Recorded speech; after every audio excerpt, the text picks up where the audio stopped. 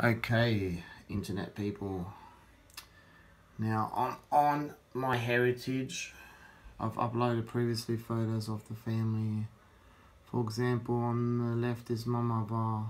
Second from the left is my grandmother, my grandfather. So it's the second from the right. My great grandmother's on the very right hand side. Now, my heritage allows you to colorize the black and white photos you've uploaded.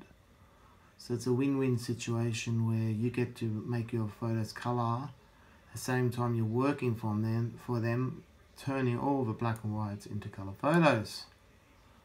And there you go. They've come alive, my relatives. You could download it,